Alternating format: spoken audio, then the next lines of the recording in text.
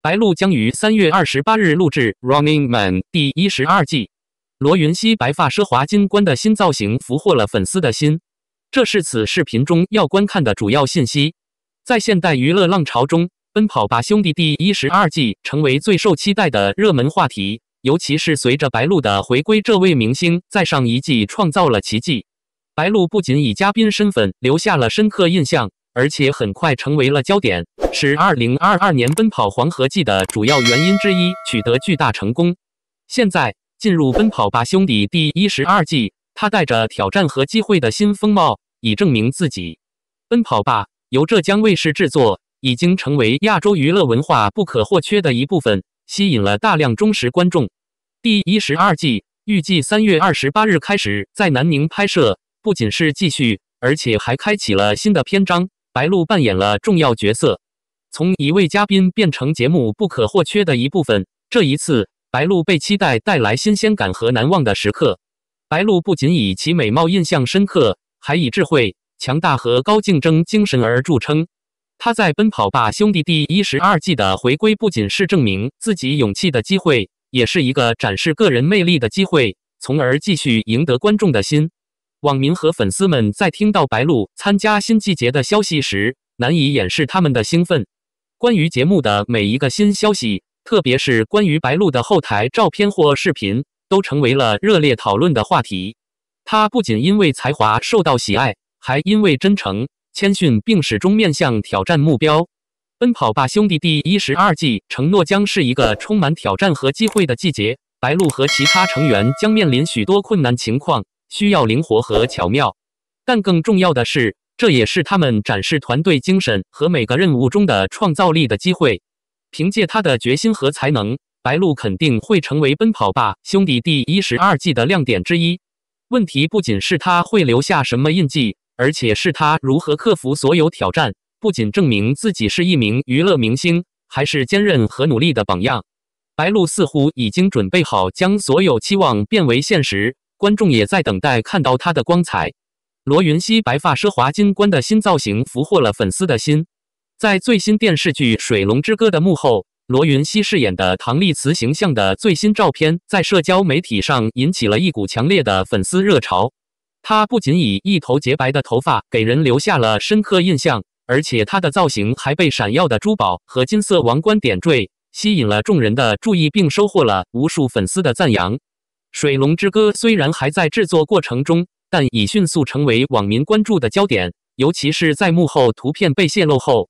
其中，罗云熙这位因多样化演技而受到喜爱的明星，化身为来自另一个世界的神秘而富有的唐丽慈。她穿着奢华王者的服装，不仅凸显了她的高贵美丽，还增加了对电影的期待。罗云熙的角色造型不仅仅是外观上的转变，还体现了制作团队的巧思和心血。从洁白的头发到金色的王冠，以及精心贴在脸上的闪亮珠宝，每一个细节都使得唐丽慈在观众的想象中变得生动而印象深刻。粉丝们不仅对罗云熙的造型印象深刻，还对她的入戏能力和多变的表情表示赞赏。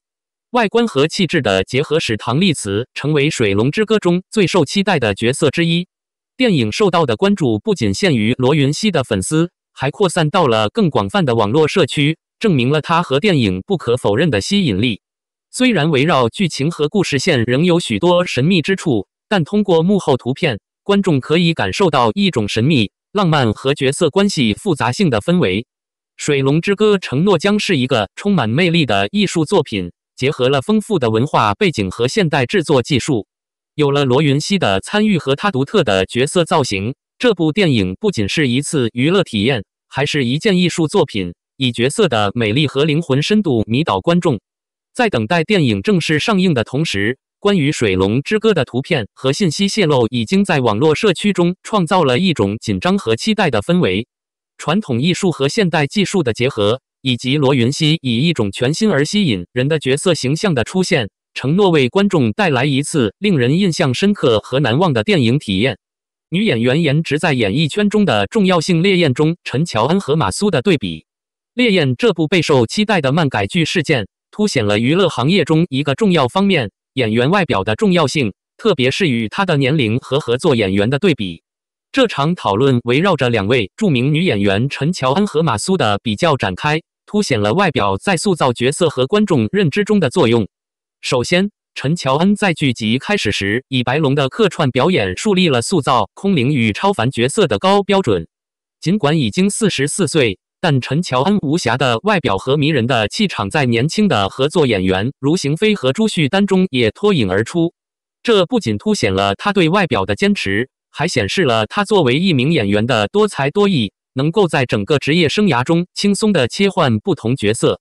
陈乔恩能够扮演从清纯的邻家女孩到强大而又威仪的角色，显示了她的多才多艺和演技。她在《青蛙王子》和《命中注定我爱你》等剧中的标志性角色，确立了她作为一名经验丰富的演员，能够给观众留下深刻印象的地位。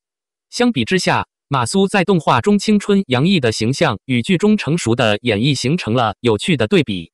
尽管她之前以美丽的偶像形象闻名，但马苏对角色的演绎似乎与她实际年龄有些脱节。她角色的发型选择似乎削弱了新月湖的皇家气质，使她看起来更像是一个女仆，而不是一个皇后般的人物。值得注意的是，马苏早期的发型，如侧刘海或无刘海，可能更适合扮演像新月湖这样期待、优雅和优美的角色。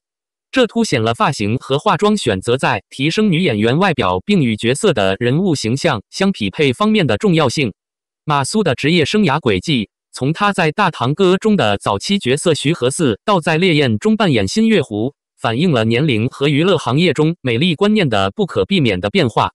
虽然他可能不再拥有年轻时曾经散发的青春魅力，但他作为一名演员的才华和经验仍然闪耀出来，尽管以一种不同的方式。许多人都是通过观看他的作品《王子变青蛙》和《命中注定我爱你》成长起来的，她甜美的邻家女孩形象深入人心。此外，她还曾尝试转变戏路，如经典剧目《笑傲江湖》中的东方不败，以及《独孤皇后》中的独孤伽罗等。从天真烂漫的邻家女孩到霸气威武的御姐，她的演技备受好评。另一个给人留下深刻印象的角色，则是由马苏饰演的新月湖。她既是新王的妻子，五更的母亲，同白龙一样，也是一名善良的足剑。总之，烈焰事件揭示了娱乐行业中年龄、外表和角色演绎之间复杂的相互作用。陈乔恩和马苏的对比表演提醒了人们演戏的多面性，其中才华、多才多艺和外表都在塑造观众认知中起着重要作用。作为观众，我们不断面临重新评估美的观念，并欣赏娱乐界存在的才华多样性的挑战。